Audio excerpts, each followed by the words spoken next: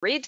Now to introduce today's speaker. There he is, the lovely Rod Fensham, Associate Professor at the University of Queensland. Now I'm going to hand the screen to you now while I continue this introduction. If you could accept the invitation to present there while I continue to babble away.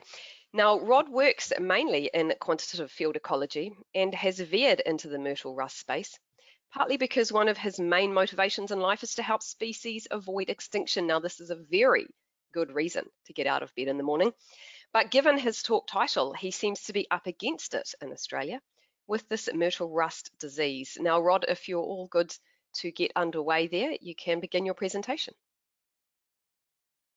Speaking of getting out of bed in the morning, good morning, everyone. I live on my own, so I'm not used to talking to anyone at this time of the day, let alone an audience of people I can't see, but I'll carry on.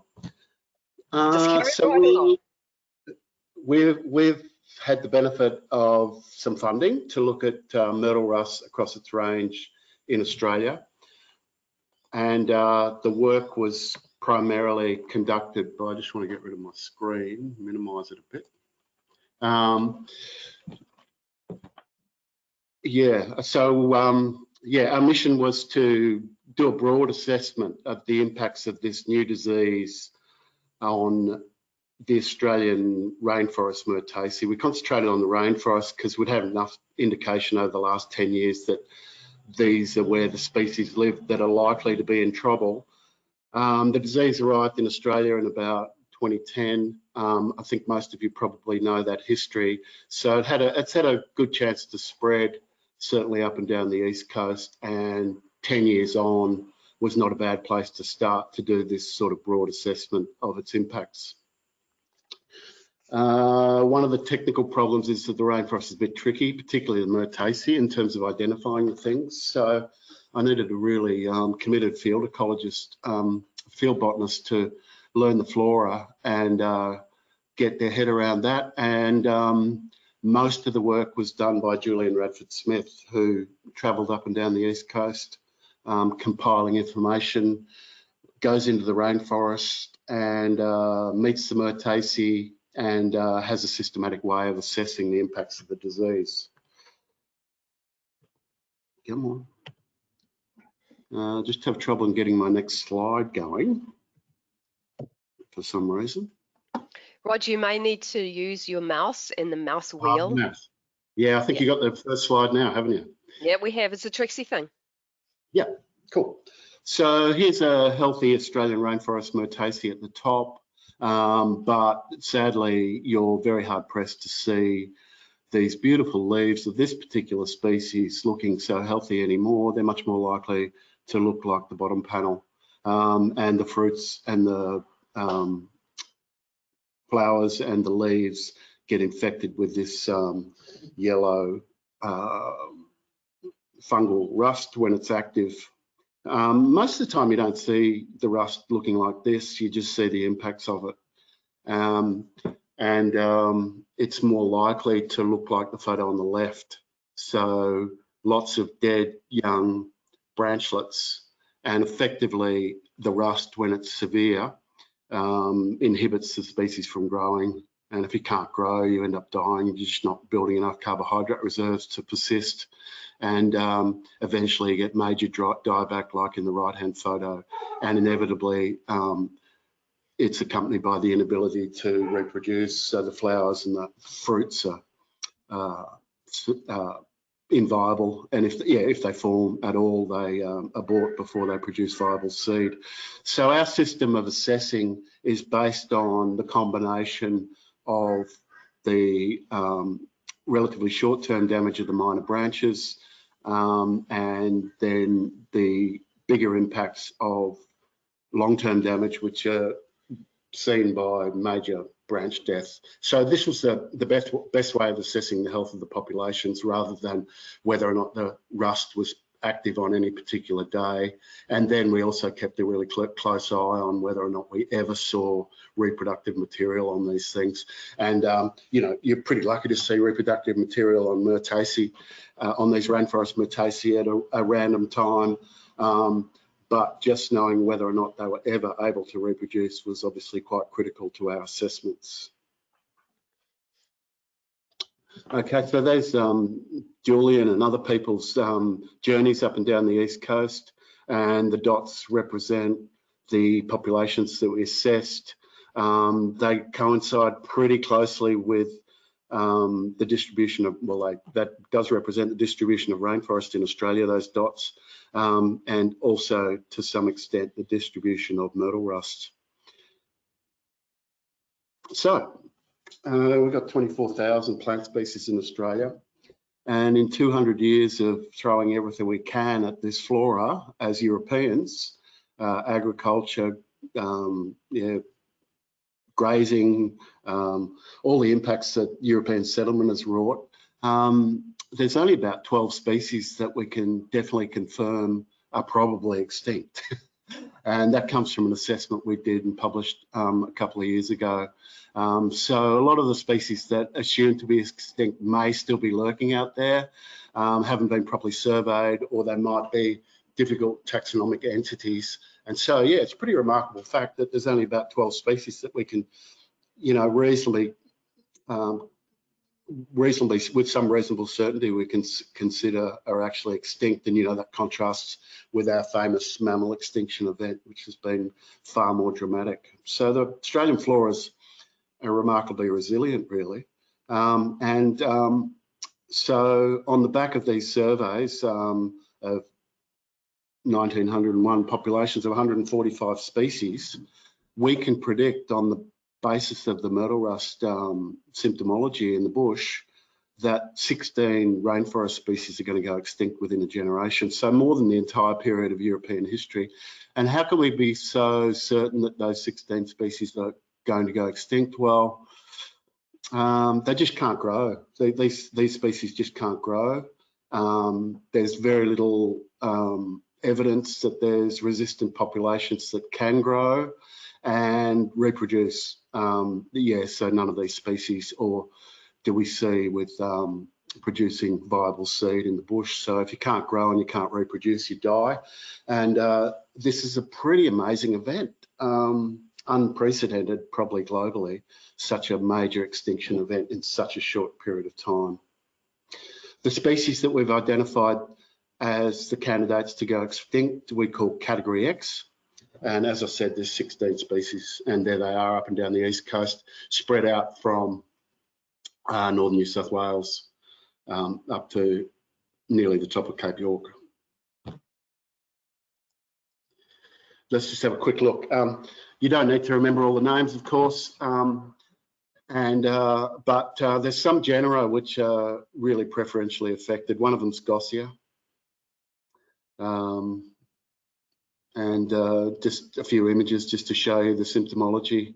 Yeah, these sort of, that top photo is very typical, sort of lots of dead young branches indicating the death of fresh growth in the last 6 to 12 months. Rhodamnia, another very important fleshy fruited rainforest Myrtaceae with a really high number of species that are on our category X list. That photo there in the middle is Rhodamnia arenaria, which is the northernmost one. It's up on Cape York. Another really important genus is Lenwebbia. It's a bit sad, but there's 4 species in Lenwebbia, and 2 of them are undescribed, and both those undescribed species are about to go extinct. And so, yeah, these things are about to pop off the planet before we've ever even had a chance to name them. Another fleshy fruited Myrtaceae. And then there's a bunch of other species that aren't in those genera. Rhodamyrtis is another fleshy fruited Myrtaceae. And then interestingly, these other species, Ristantia and Backhausia, are in a different tribe of the Myrtaceae that don't have fleshy fruit. So it's not only the fleshy fruited Myrtaceae that are affected, but mostly it is. And, you know, Backhausia, for example, is quite a big genus with lots of species that don't seem to be dramatically affected, but 1 or 2, and this one in particular, that is affected.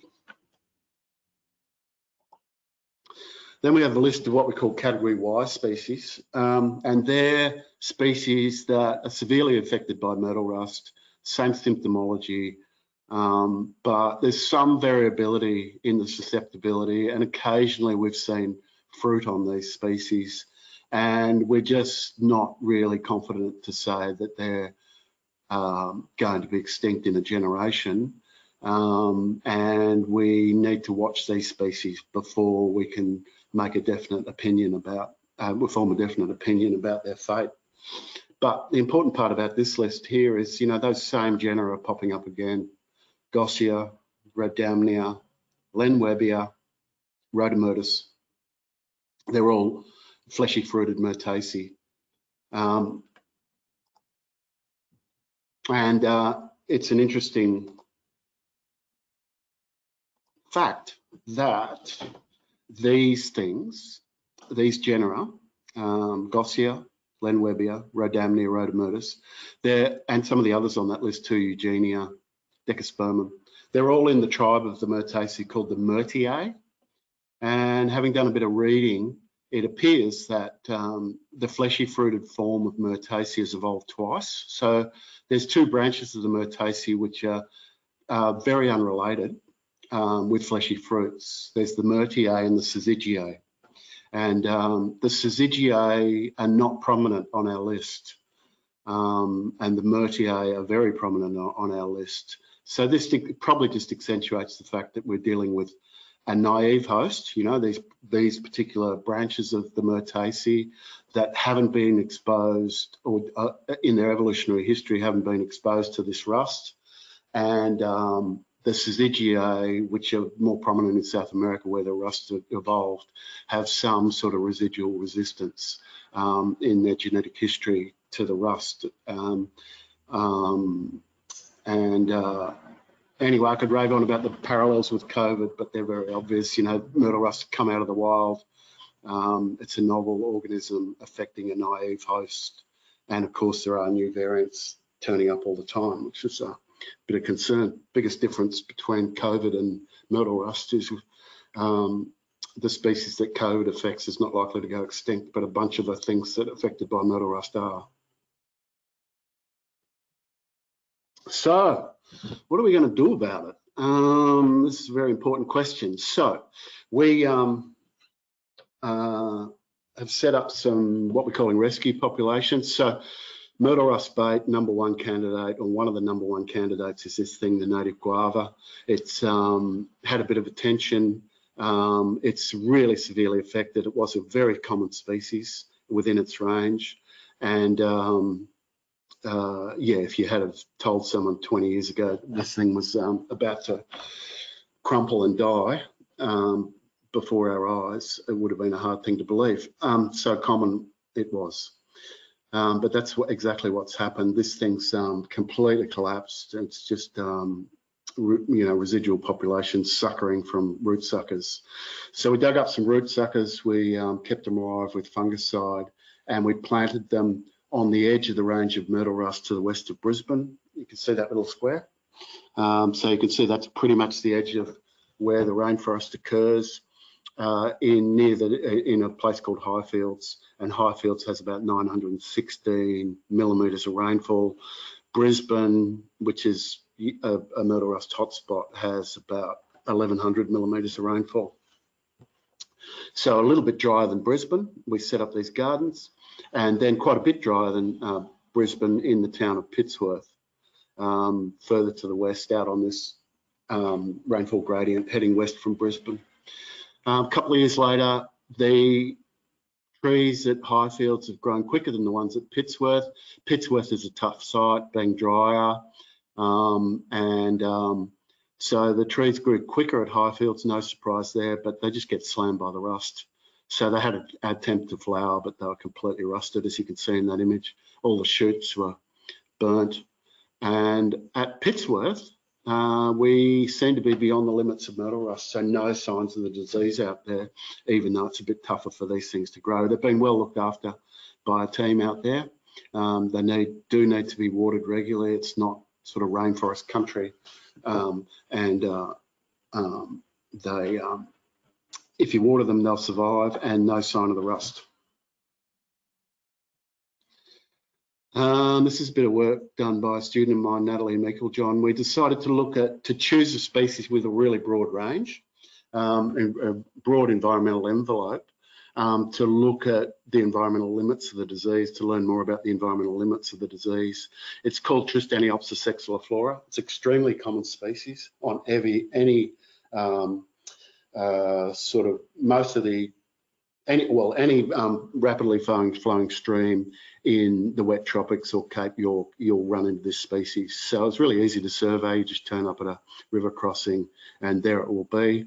And it has a broad environmental envelope spanning from sort of Townsville in North Queensland all the way nearly to the tip of Cape York.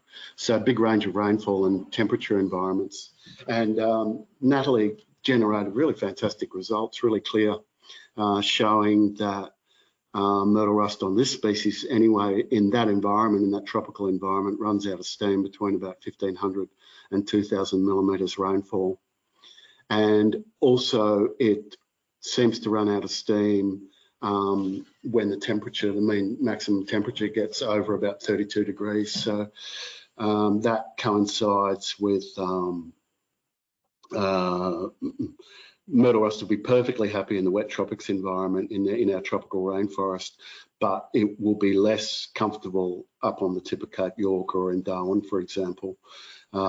This species doesn't come further south, so we can't say about the cold limit of myrtle rust as you're heading south, but certainly it's perfectly comfortable infecting its hosts all the way down to Sydney at least.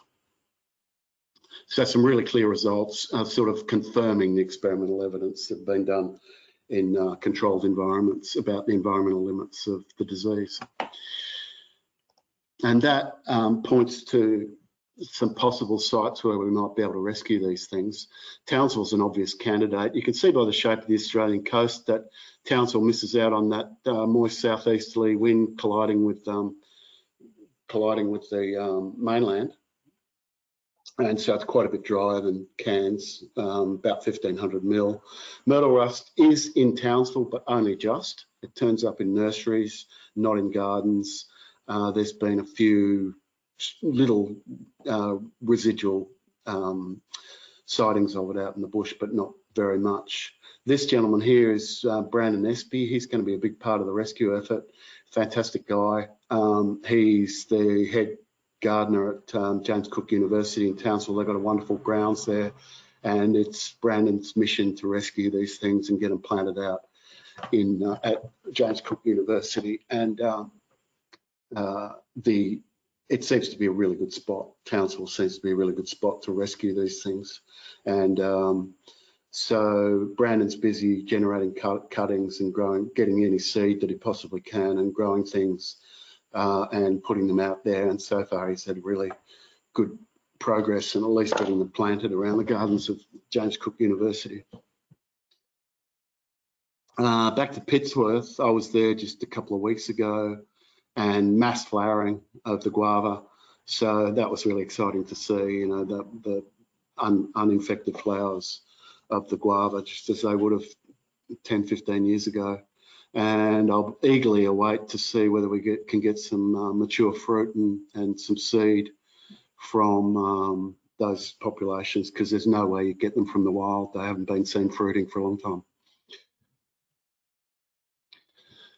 This is Rhodamnia rubescens fruiting in Melbourne, where I'm from. So I was taking my mum for a walk around the gardens in a suburb of Melbourne, and there this thing was with beautiful mature fruit. Collected them this last Christmas and sent them to my mate Spencer Shaw, who runs a nursery at the back of Maloney and is also really committed to being part of the rescue effort for myrtle rust. And this is a seedling tray that Spencer grew, and you can really see some variation in the resistance when you grow the seedlings. So we're hopeful that we might be able to find some resistance by mass growing of the plants. The big limiting factor is trying to find the fruit. So yeah, you need to go to places beyond the range of the rust to do that. But here's my backyard in Brisbane. The rather unusual sort of concept of my backyard gardening. I'm not much of a gardener, but in my backyard in Brisbane is these species that are about to go extinct. So I think I've got about 11 of the 16 growing in my backyard, and there's plenty of active rust in Brisbane. Brisbane just gets slammed with rust every year whenever the weather conditions are right for it. And I've just given these a really sparing treatment of Baphidan just once, one application soon after I planted them when I settled them in. And that plant in the foreground is Lenwebbia species main range, which is absolutely smashed in the field. It grows on the top of the cliffs in around the scenic rim of well, what we call the border ranges between New South Wales and Queensland, and it's kind of a fairly rare plant to start with. So unlike the guava, which was extremely common and had a bit of a head start, Lenwebbia species main range is quite a restricted species, and it's probably the one that's going to pop off first. It's just really devastating to see those dead populations, and people who are doing similar sort of rescue work in New South Wales have done a great job growing rescuing lots of the populations and growing them from cuttings. And Russell Costin at Limpinwood Nursery has been a fantastic person involved in this, and he gave me this plant. And yeah, with just a light spraying of Baphidan in my backyard in Brisbane, it's grown like a rocket, and no sign of rust. So I'm starting to get the impression that you don't need, you can have quite modest and mild fungicide treatments to deflect the disease. This is a plant of Gossia hillii. This is a category X species. This is a plant growing in a bit of bushland in Brisbane, so not in my garden. This is a wild plant, and I took it upon myself to give this plant in the bush a light spraying of Baphidan, and lo and behold, this photo was taken yesterday. The fruits are hanging in there, and I'm hopeful to get Spencer a batch of this seed when they ripen up around Christmas, and again Spencer will grow the plants, and we can hopefully find some resistant individuals. So in conclusion, the unprecedented extinction event about to happen in Australia with a novel organism and a naive hosts. Can't help thinking that there's going to be more of this in the future with globalization and all the things that prosper that sort of circumstance. I've got at least another 20 species that we're worried about. Many more species in Australia are affected by the disease, but yeah, not to the extent of these rainforest Myrtaceae. And to avoid total extinction, the strategies we need to engage in, I believe, are both in situ and ex situ. So in situ in the bush, treatment with fungicide. There's none of these 16 species that are naturally occupying environments that are free of myrtle rust, otherwise they wouldn't be on the list. And so the only way you can get them to fruit in the wild is to apply some fungicide. I think we need to play with that, understand the treatments, get to know the symptomology better so that we can refine that. But ultimately, that strategy and ex situ rescue, planning them beyond the range of the disease and then planning them within the range of the disease and applying fungicide, anything we need to do to get seed. We can grow them from cuttings, but they're not myrtle rust resistant strains that will be grown from cuttings. And so we need to grow seedlings to screen for that resistance and build those ex situ populations of resistant plants prior to rewilding. Thank you. Thank you very much, Rod, for that excellent, if rather sobering talk. A really clear example, I guess, of the disease triangle and the interactions between environment, plant, and pathogen being what drives what we see. So I hope I didn't cut you off there before you did your acknowledgements. Did you have anything further to say about all that, those fabulous people that help make this work happen? Absolutely, yeah. I just wanted to highlight this is a whole bunch of people working together, and here they are. So thanks to everyone who's been involved. Very good. So we'll take some questions now. And for those of us watching from New Zealand, I've got more of a comment here. I'm just going to read it out. It might help some of you get in the picture here. Our Myrtaceae, which has been the most vulnerable genus here so far, is grouped with Lenwebia and other Myrtaceae tribe members. As a result, we may assume that Myrtaceae may become extinct within a generation if we don't preserve it in botanical garden conditions. So certainly lots of lessons to be learned from New Zealand. I do have some questions, so I'll read them out, but do feel free to put them in the question box. Audience members. Now, how many gannets, excuse my pronunciation there if I've got that wrong, survive in the Highfields and Pittsworth plantings? We planted 40 individuals at both sites. Nearly all the trees survived at Highfields. This is the site where they've been infected. And a lot of the trees did die at Pittsworth. Tough place, frosty, hot, dry winds. Really quite different from the environments where the guava grows naturally. So despite the best efforts to keep them alive with watering when they needed it, we lost a few and we're down to 26. But yeah, as I said, I saw those plants in the last couple of weeks and they look terrific. Yeah. Really is a bit of a, I don't know if triage is the right word, situation, isn't it, with some of these species. Now, we have a question here about collaboration. There is certainly plenty of collaboration going on between Australian and New Zealand researchers, but this person wants to know if you're working with researchers in New Zealand. Are you part of any of our efforts here at the moment? Only in a sort of planning way. We had a really constructive planning meeting with some of the Myrtle Rust researchers, and yeah, I think we agreed that refining the application of fungicides and how we can minimise, obviously spraying fungicides around the bush, not a very cool thing to do. So yeah, minimising the impact and developing our application strategies, I think, was a priority that we arrived on, and we need to keep talking. The other thing that's come out of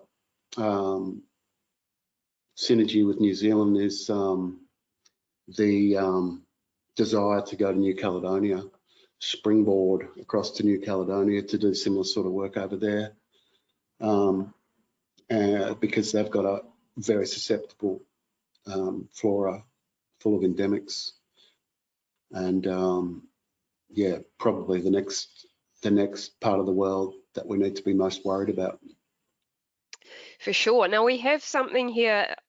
I'm not sure it's a conundrum. It's almost a little bit of a moral question rather than a research question, but we'll have a quick crack at it. How do you account for risk in terms of a widespread species versus extinction? Should a rare species be valued more than an abundant one due to higher probability of extinction compared with high impact? I guess they're wondering, how do you prioritize, perhaps with limited resources? Yeah, fair question, I reckon. Yeah, I mean, I'm preaching to the converted here, aren't I? I don't need to convince people that extinction's not really that cool.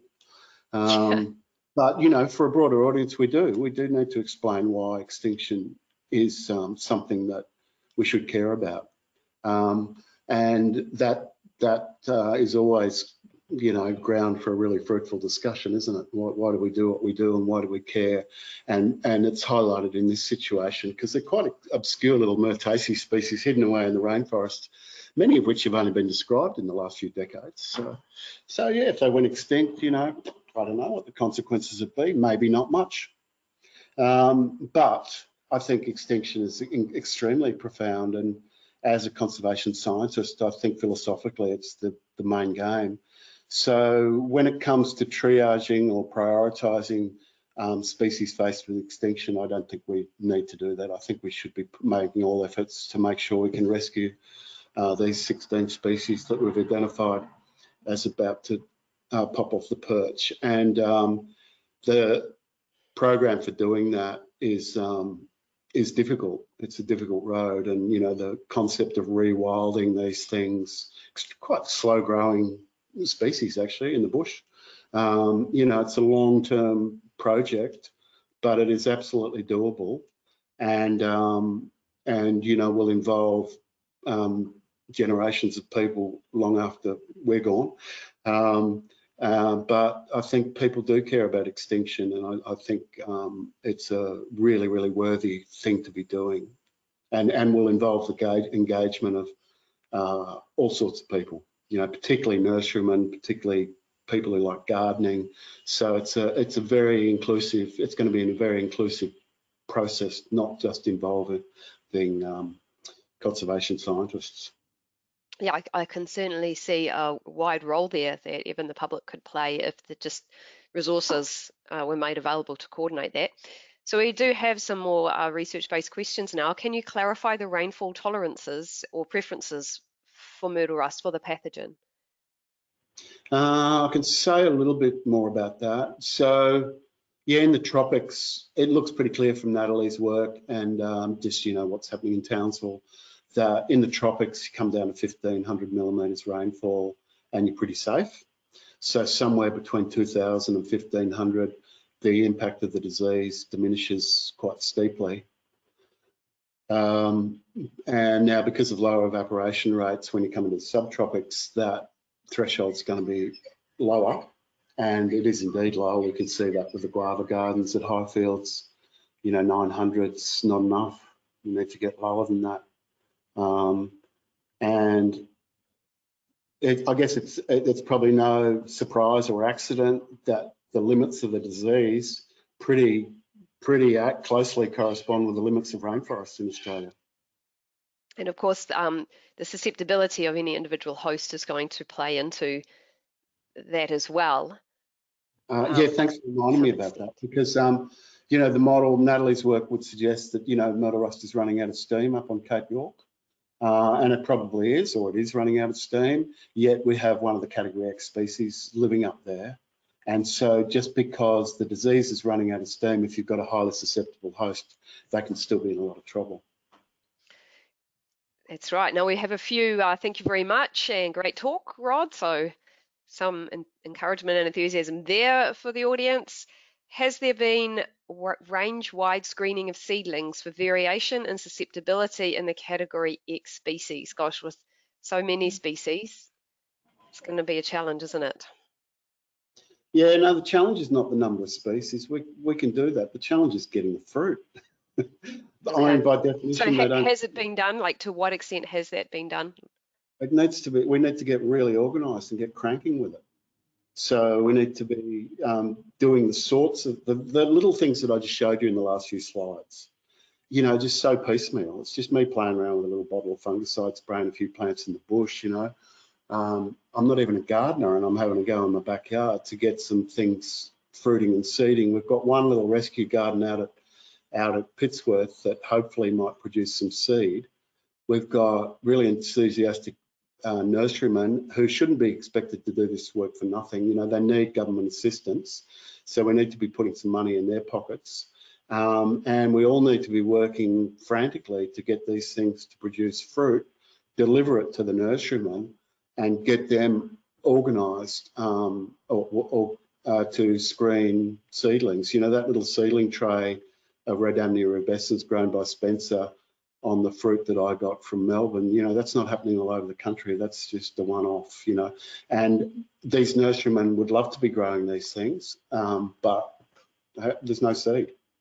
Yeah, interesting. One can certainly see your core motivation, simply let's prevent extinction, coming through here in your papers and in what you're really focusing your time and effort on, and what really is perhaps a crisis for many species.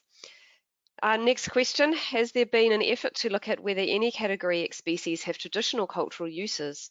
And if so, have Aboriginal communities been engaged with in Queensland to manage them? Great question. Yep, we've made a start with that. Well, first up, the first part of the question, they're fleshy fruited species that are slow growing. I alluded to their slow growth. And they're not generally the biggest trees in the rainforest, which do tend to be the faster growing things. They're slow growing, shade tolerant. Not all of them shade tolerant. Some of them grow on the edge of the rainforest. Yeah, a mixture there. But some of them are slow growing and fleshy fruited. So they're all bush tucker. You'll get a little bush lolly out of all of these things. The native guava is a good tucker, and some of them are a bit dry. So they would have been a bit dry, but still edible. And they all would have been used by Aboriginal people.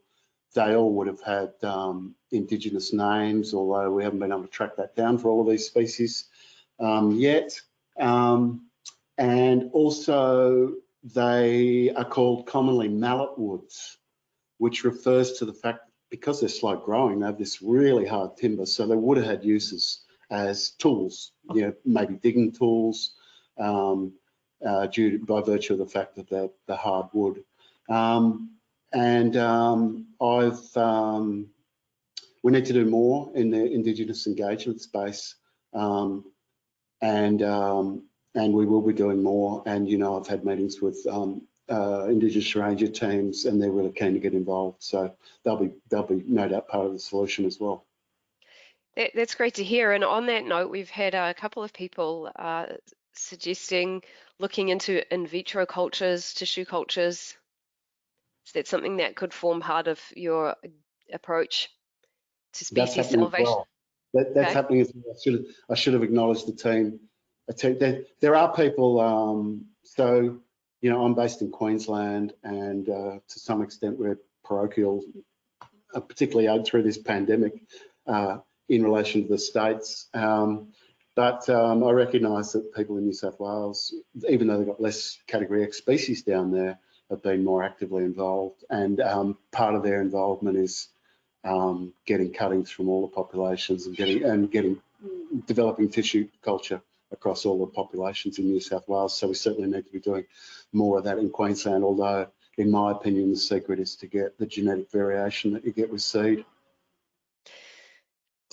Very good, very good.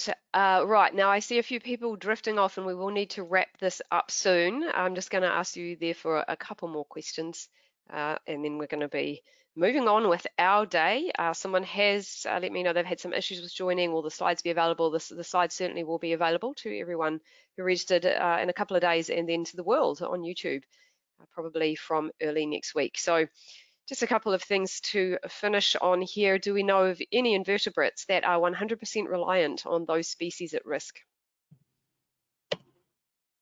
There's a paper on that. I can't tell you what it says, but there's a paper on the things that are reliant on the native guava. It's published in a journal, Australian journal called Cunninghamia. So check it out on the web. Yeah, and other than that, I'm not aware of anything else for the other species. That sounds like an excellent reference there. And to some extent, I think we have talked a little bit about this person's kind of question, but perhaps a brief revisit would be appropriate to wrap up. What's the model in Australia to enable ex-situ conservation to happen in the Myrtle Rust context? Something we can learn from in New Zealand, as not much ex-situ conservation is happening yet with Myrtaceae. I guess it's just a combination of the kinds of things you've already been talking about, but unfortunately at the moment somewhat ad hoc, at least from your perspective. Yeah, so just a bit of my advice for what it's worth. Like, you've got to do this work first. The work, I think this is just the fundamental foundation. Get a really good handle on what the disease is doing in the bush and how it's affecting species. If you don't have species on Category X in New Zealand, then you haven't got as big a problem as we have, and you won't be leaning so heavily towards ex-situ rescue. I'm not sure how you're going in New Zealand with that basic survey work, but my advice would be to, make sure you complete that before you think of a strategy. So we're now just coming out of that phase. We have identified the things we need to worry about, and we need to take lessons from New Zealand, because you guys just take this thing so much more seriously than we do in terms of funding and getting organised. given the magnitude of the impact, the relative magnitudes of the impact. You know, it's pretty nasty here in Australia. We now know that. And it's pretty piecemeal, our response, particularly in Queensland. So there's a scope for a team of people to be working on this. I think you can see the magnitude of the problem requires that. And at the moment, we don't have a designated Myrtle Rust officer, not one, in Queensland.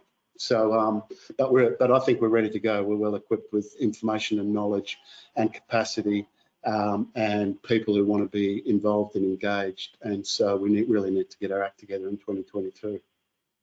For sure, and I'm afraid, yes, we're all doing our best down here at the moment with resources available, but the surveying and or monitoring could perhaps be described as piecemeal at best, unfortunately, here as well. I do wonder, though, to what extent that your work has been a snapshot in time and species could move into categories we don't want to see them in as spore loading in the environment increases, or do you feel like you've got a fairly good handle now on how things are going to play out over, say, the next decade?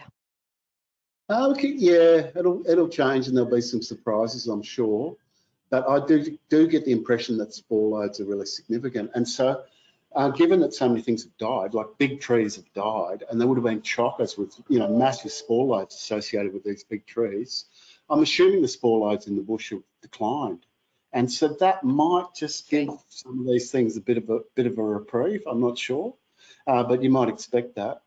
But then, you know, there are new variants. We've heard about the South African variant, and you know, eucalypts that aren't affected terribly severely in South America suddenly being affected by new variants. So, you know, what the future holds in terms of the evolution of this rust is anyone's guess. For sure. All right. Well, that's it for today. Thank you very much, Rod, for your presentation. And as I mentioned, a video of today's webinar will be made available on the Beyond Myrtle Rust website probably by early next week. And it's emailed as well every time we do these sessions to everyone who registered. Now, Myrtle Rust never sleeps, but I do. So we will be taking a break in January. And then the Myrtle Rust webinar series will be back in February, Wednesday, February 9th to be precise, at least in New Zealand time. Same place, same time. And we'll be hearing from the Stewart Lab at Colorado State University in lovely Fort Collins. Probably be very snowy there at that time.